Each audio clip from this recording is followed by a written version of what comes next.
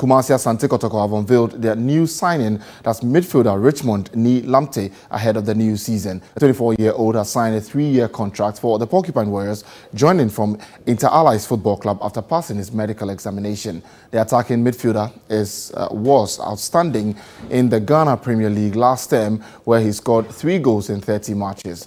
Lamptey provided 2 assists and won 4 Man of the Match awards during the 2020-2021 campaign. The West African Football Academy graduate made headlines after scoring a worldie against champions Accra Hearts of Oak at the Accra Sports Stadium.